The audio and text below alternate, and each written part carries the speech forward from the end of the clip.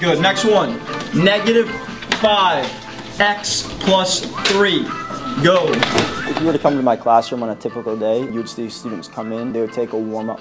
After the warm-up, they would go to their individualized places around the room, and students would work on one of three things. Some students would work on Khan Academy on their own, at a laptop. Some students would go to workstations, which are where students are gathered around a TV and they are working together to solve Khan Academy problems. The rest of the students are going to be up front with me, working on a problem of the day and just working on problem solving skills. You gotta find Angle C? yeah, AC.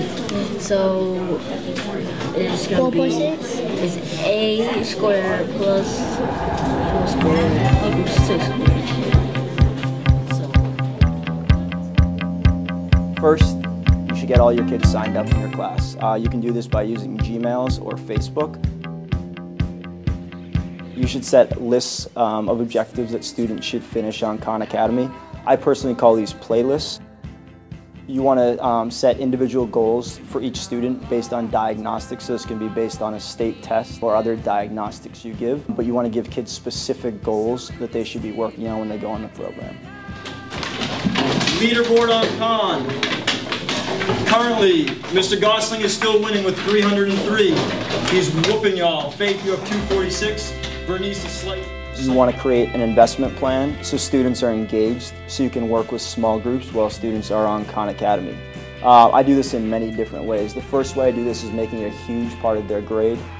This trimester it's going to count as 40% of their grade, so getting work done on Khan is very important. The other way I do it is I make posters that rank students of how much they've got done on Khan, and I post those up in the hallway.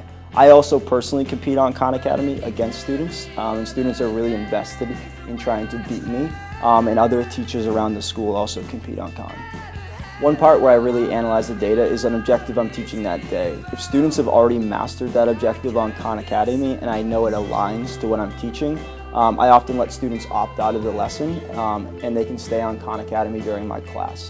Everyone else, you have Fast Math, Compass, Khan, get to it, go. You should designate a time during your class, whether it be 15 or 20 minutes, where students can work on Khan Academy in class. Once you've rolled the program out is to make sure every night you're analyzing the data, so when you come into school the next day you can have conferences with students and make sure their time on Khan is very valuable. All of you guys threw down in a very quick lesson, respect. Awesome, if you didn't get it, we will go over it tomorrow in the exit, in the warm-up. Like Tanasia, Kimani, Deasia will just check in with you guys on Tuesday.